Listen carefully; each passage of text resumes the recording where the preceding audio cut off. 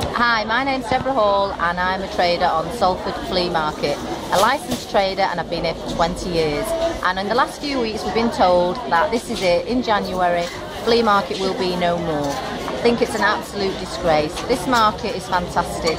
You look around you and you see it's buzzing. It's one of the only places now where you can still get a bargain.